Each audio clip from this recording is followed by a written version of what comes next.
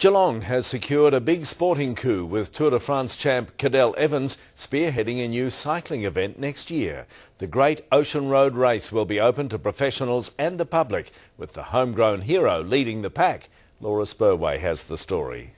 A pair of unlikely allies. Jump on, Premier. Coming together to announce the cycling champion's latest feat. The inaugural Cadel Great Ocean Road Race. Something's going to be around for a lot longer than I'm going to be racing at a high level, that's for sure.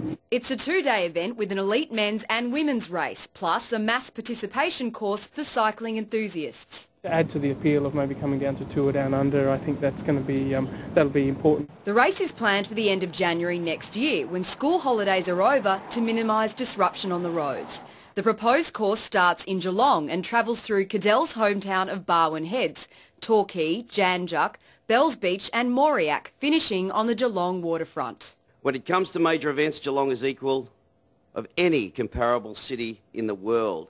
The Mayor says he won't be riding. As for the Premier, I will struggle to get the lycra on, but I'll certainly... But Australia's love affair with cycling is growing.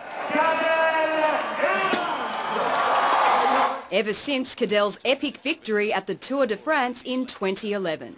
4 million Australians cycle regularly. In Victoria alone, more bikes were sold than motor vehicles in the past year, with the average household owning 4 to 5 bikes as opposed to 2 cars. It'll be a great injection of dollars and jobs in Geelong, Ballerine and Surf Coast. Major sporting events contribute around $1.4 billion a year to the Victorian economy.